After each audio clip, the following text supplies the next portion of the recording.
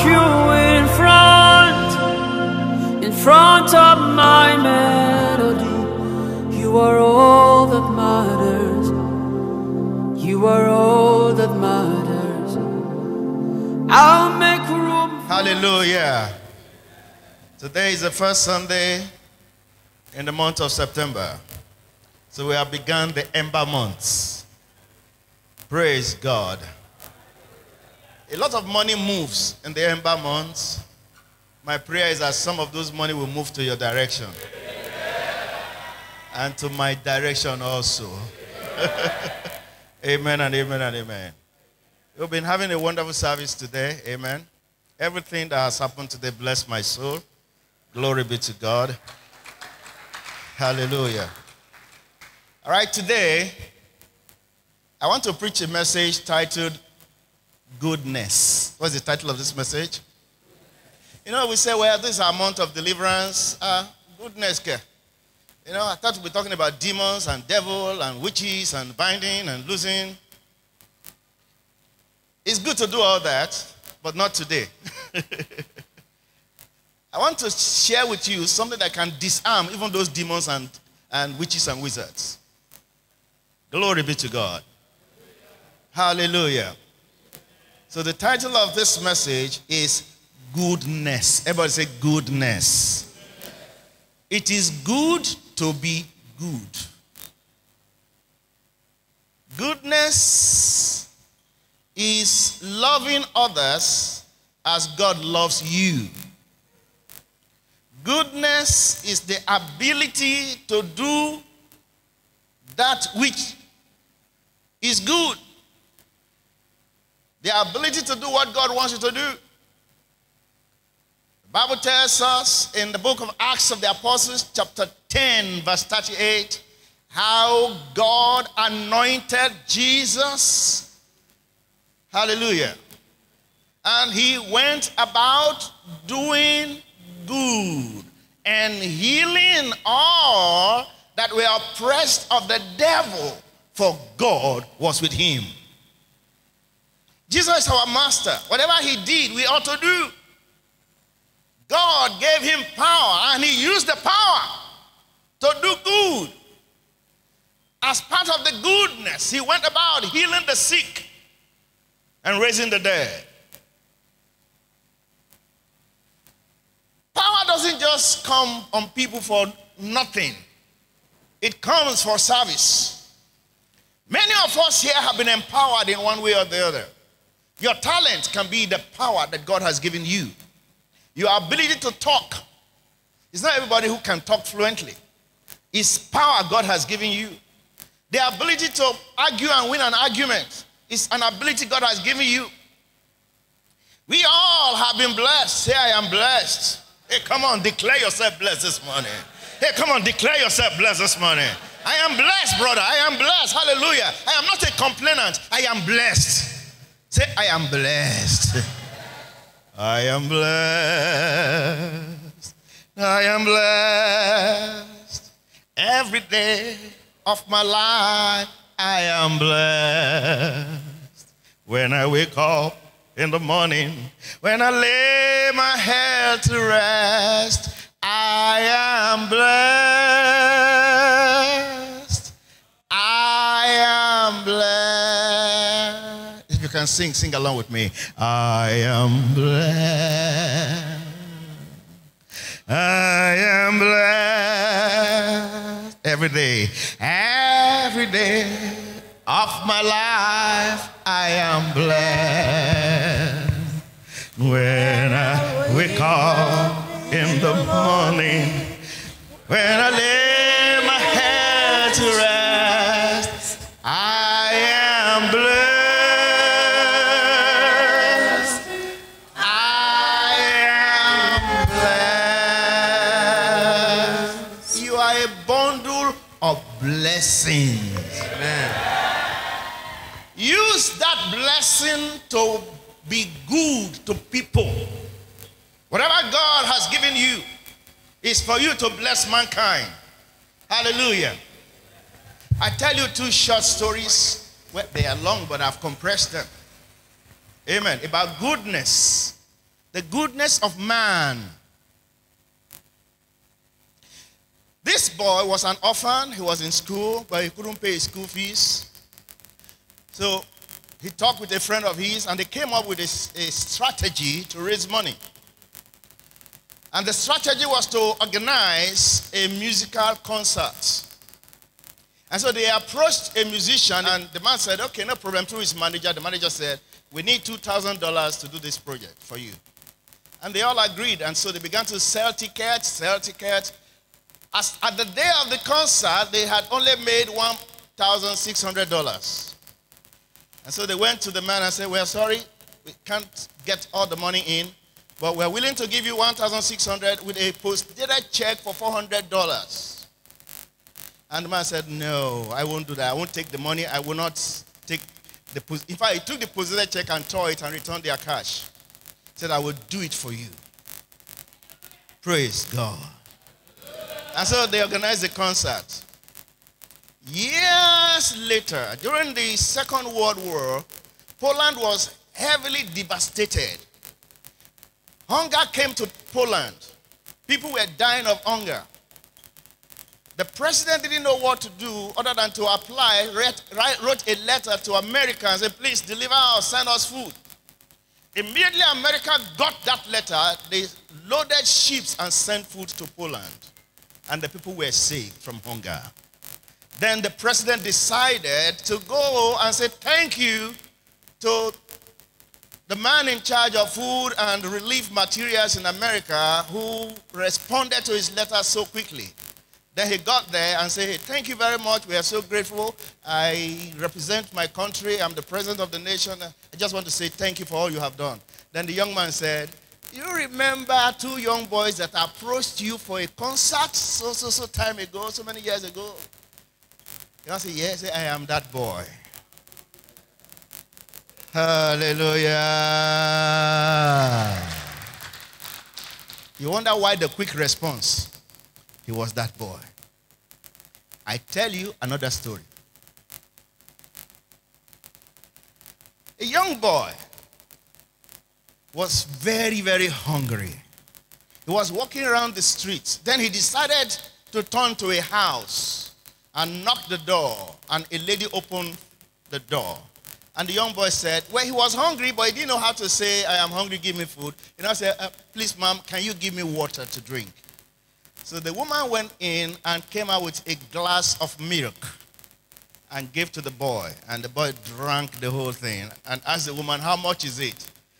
The woman said, no, my mother taught me not to charge for things like this. And that was the end. The boy left. They never saw again. Years later, that woman fell sick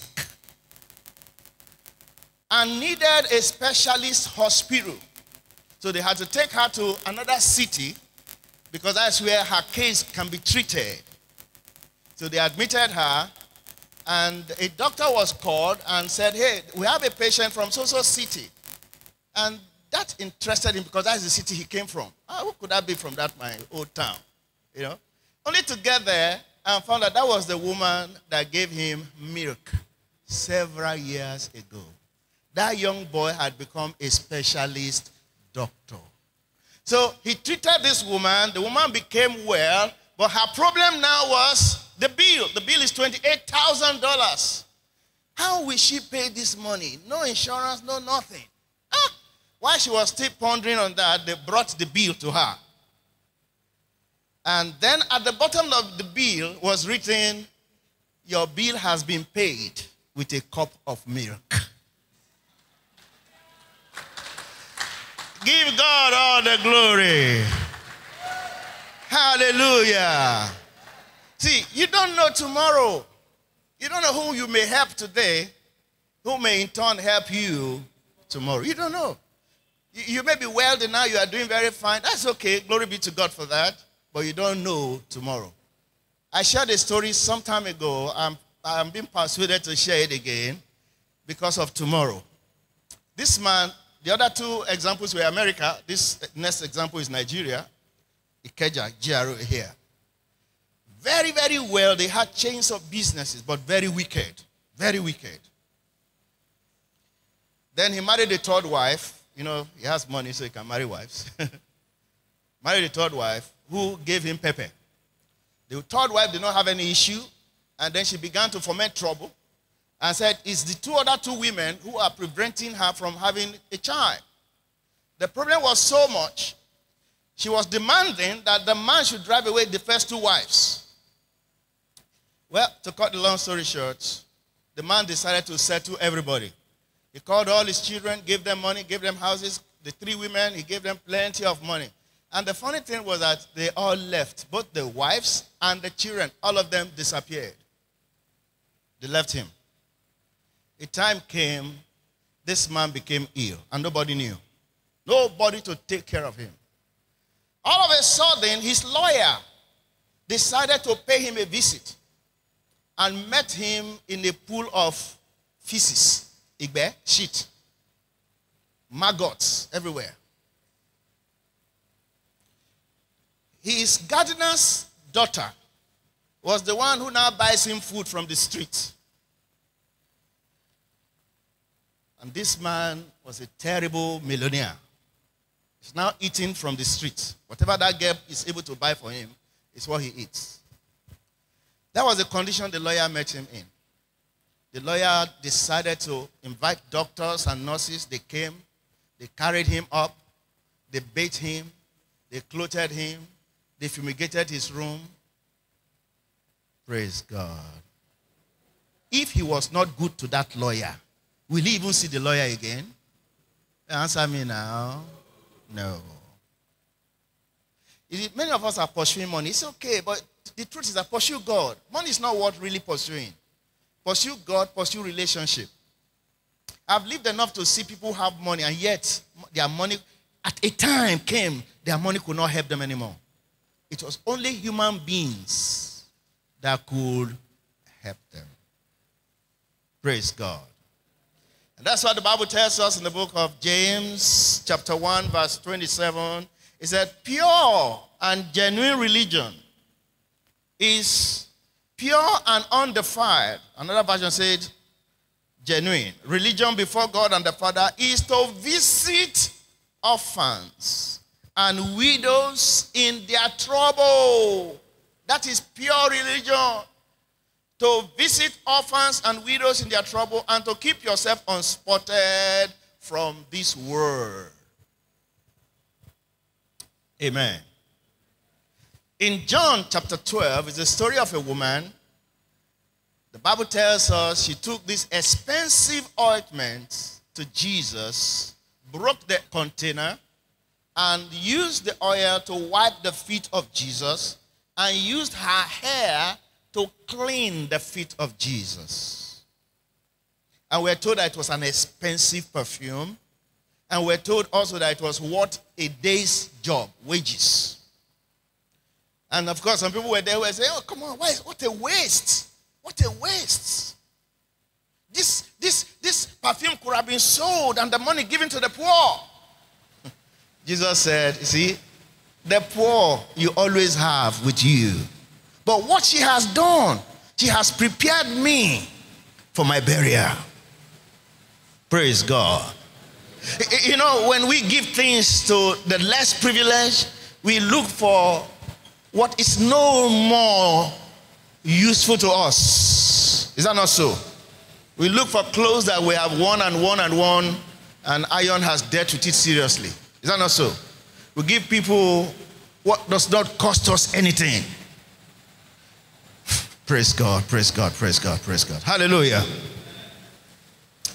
So, our giving calls for sacrifice. When you give it sacrificially. Amen. Our giving requires sacrifice of time and sometimes of money. Hallelujah, hallelujah, hallelujah. It's good to be good. Can you help me tell somebody it's good to be good? But no matter how good you are, your goodness cannot purchase you salvation. I hope we know that. Our goodness cannot deliver us from hell. But we are born again, we are delivered to be good. The evidence of our being born again is goodness. Amen. Don't say I'm born again, I'm a Christian, and yet you are not good to your neighbors, you are not good to anybody. Because goodness is the evidence that you are born again. Good works are evidence of a new life. Ephesians 2:10. The Bible says that we are created for good works. Amen. If you want to grow in Christ, work for Christ. You will not find fulfillment in serving yourself. You only find fulfillment in serving other people. It's not enough to just come to church and sing and dance and go home. No, have you been useful to anybody? Nature, nothing in nature lives for itself. I wrote this out from a book. It said, nothing in nature lives for itself. The sun gives heat. Is it for the sun's enjoyment? What is the heat for? It's for us. Hallelujah. Rivers have water. Is it for them to drink? But for who? For others. Flowers, they send out their scents. Is it for their purpose, for their enjoyment? For who? Trees bear fruits. Do they eat their fruits? No. Who eats their fruit? You and me. So nothing in nature exists for itself. So let's not see life as, oh, it's just me and myself. The man further says that healthy trees bears healthy fruits. The diseased tree bear diseased fruits or no fruit at all. Heaven will count you well if you are bearing fruits. But sick if you are not bearing fruit. Say, I am well. So bear fruit in Jesus' name. True goodness comes from the heart. You do it from the heart. You don't even do it for what you will gain. You do it for God. And He is the rewarder. He will reward you. Hallelujah. Goodness includes even rebuking in love, correcting, chastisement if needed. I didn't say you should go about rebuking everybody. This is where goodness is greater than kindness. Kindness does not involve correcting. Your friend is doing 419 and you know it. And you have never told him that this thing you are doing will lead you to jail. You never told him. But you know, you are not being good to him. You are not being good to him.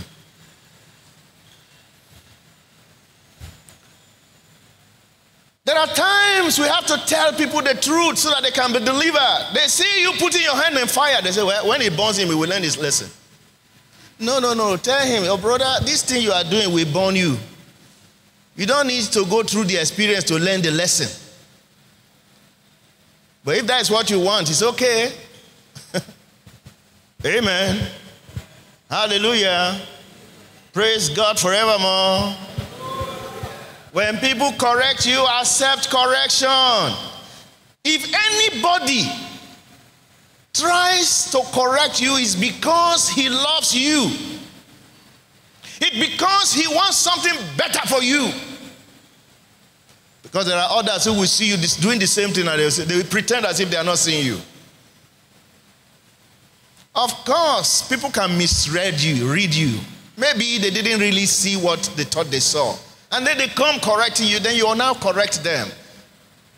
Because they are doing it out of a genuine heart. It's to help you.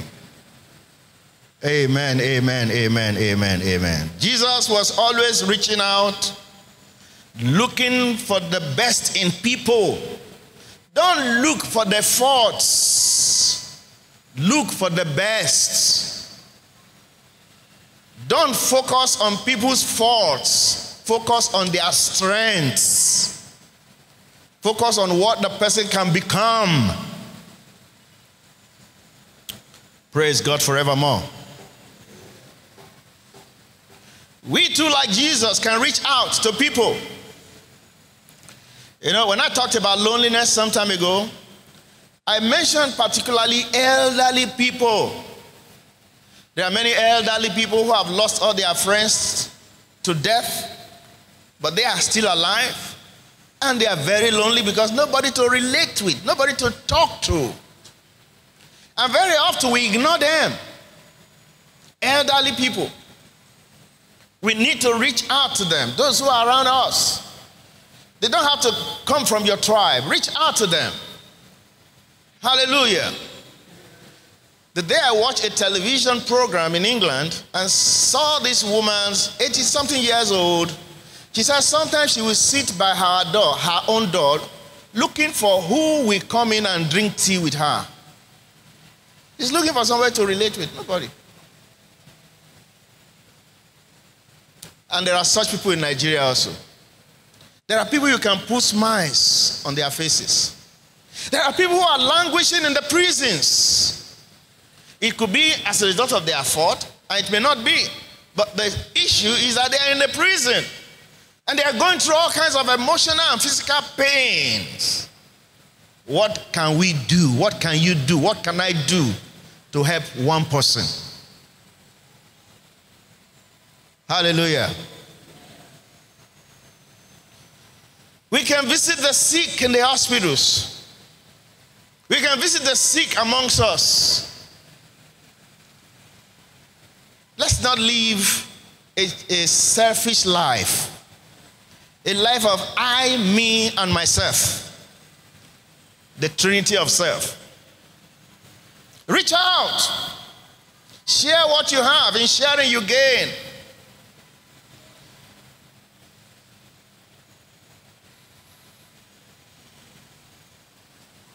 Give to the less privileged. Comfort those who are grieving, who have lost loved ones. Pray one for another. Let me be honest with you. My prayer for you that is listening to me is that you keep moving from one degree of glory to another. Amen. But do you realize that in life sometimes people have temporal setbacks? One Mrs. Dr. Awa told me a story of a man who was so rich. He was an importer, was importing goods from abroad. I don't know whether it's America or China. Well, it was not the days of China, nevertheless. And the ship sank. All his goods were gone. This man became a bar attendant. That will not be your experience in Jesus' name. But sometimes some of these things happen. Let's not deceive ourselves. I was told a story of a man. He used to live in Ikoyi, was exporting cocoa from Nigeria to England. He lived in Ikoyi. In one of the shipments, pirates hijacked the ship and took it away. This man packed his load from Ikoyi and began to live in Alagbado. Again, that will not be your experience. But it happens. And when such things happen, the whole world may not rise up to help you, but there might be one person. There must be one person that you have helped before who will rise up and say, no, no, it cannot be like this. As we conclude, let's read a few scriptures. Amen. The first one is Proverbs 21:13. Whoever shuts his ears to the cry of the poor will also cry himself and not be heard. Is that in your Bible? Whoever closes his ears to the cry of the poor will cry someday and nobody will hear him. All right, let's take another scriptures. This one again is Proverbs 19:17. 17. He who has pity on the poor lends to the Lord, and he will pay back what he has given. Who will pay back? I say, who will pay back? It's God who will pay back. And that is why you are not looking for thank you if you don't find any. There are people, no matter what you do for them, they may never say thank you. You did it for God, and be content with that. Amen. Praise God forevermore. Hallelujah. There are people you are ignoring now that you should not be ignoring. There are people God has strategically arranged for you to help. But you are looking the other way. You are doing as if you are not seeing them. There are times we entertain angels. So do not forget to entertain, because by so doing, you might find yourself entertaining angels. Angels don't always come in nice three-piece suit. They may come in a poor man's dress.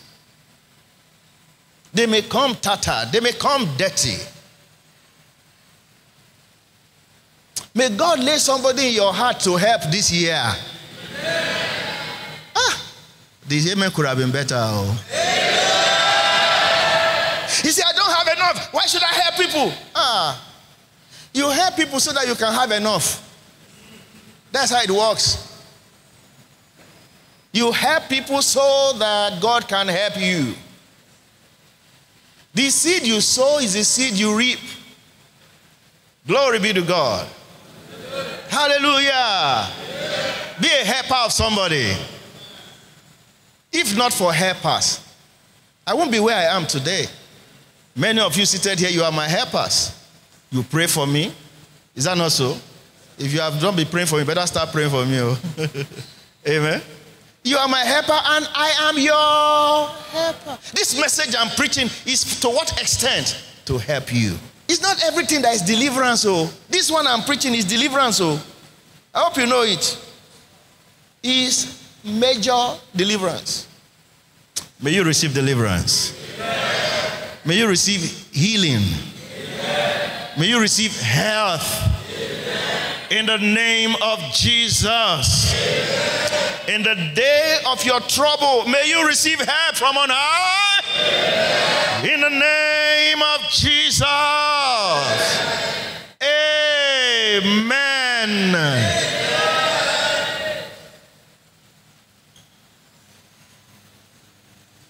It is good to be good. It is good to be good. May you be good. In the name of Jesus. May you not forget the things God wants you to do.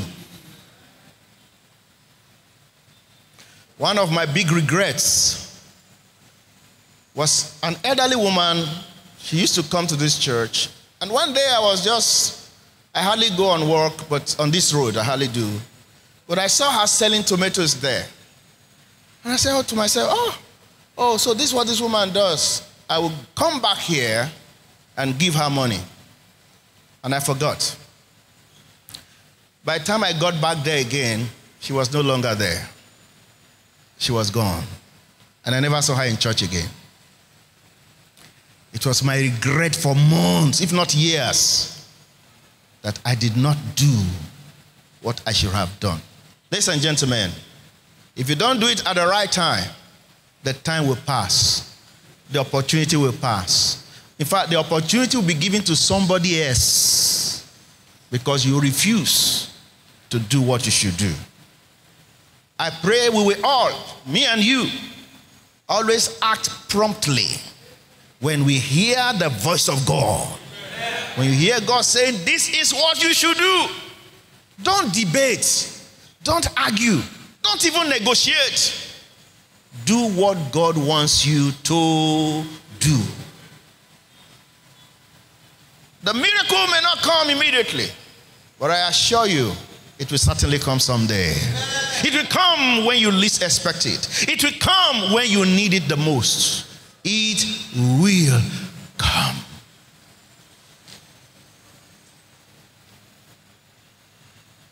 Be good to people. Amen. Hallelujah.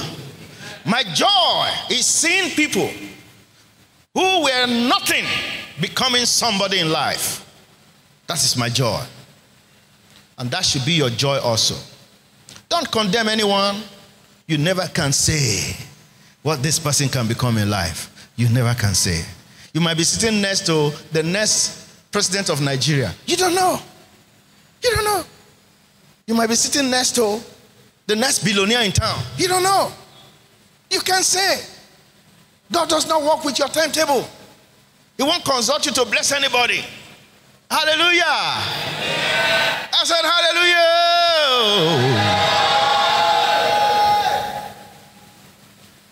One day, I'll close with this. A young lady came to my office for counseling. She's from a big family, so many children. And by the time she told me all her troubles, and I said, why don't you go and study, do some studies on computer, computer literacy? He said to me, there's no money. There's no money. My father has about 11 of us or 12. There's no money. I was meeting this girl for the first time. But what endeared me to her was that she came with a handbill of a church where I had preached. I said, you came to our church, and this was a handbill. You preached. I said, okay. And I called one of my elders then, who was running a school for computer science kind of school. And I said, I have a candidate for you. I want you to admit this young lady, and I will pay the fees. He said, send her. So I sent her, and then he called me back and said, Papa, you don't need to pay. I will take care of that. Okay, glory be to God. Hallelujah. I mean, well, the girl was coming from a very, very suffering background. You understand what I mean by very, very suffering background? So she worked very hard and learned the thing fast. Before you knew it, she became a staff there. And she brought her first salary to me. I thought it was for me to just bless it. She said, no, it's for you. I said, how would you live if I chop all your first salary? He said, well, that's what I'm convinced I should do. This, my first salary, is yours. I didn't sow a kobo, and yet I reaped naira and kobo, but I sowed kindness. I sowed goodness. In one of the service, she brought her father, her mother, and many of their children. All of them came to church. Why? One act of goodness. Do you know why some people will not follow you to church? You've not been nice to them. If anything, you've been a quarreling somebody. You've not shown them who a Christian ought to be. They have not seen the love of God in you. So you say, our church is the best. Say, with this product I'm seeing, how can your church be the best? The product is bad. So can the church be good?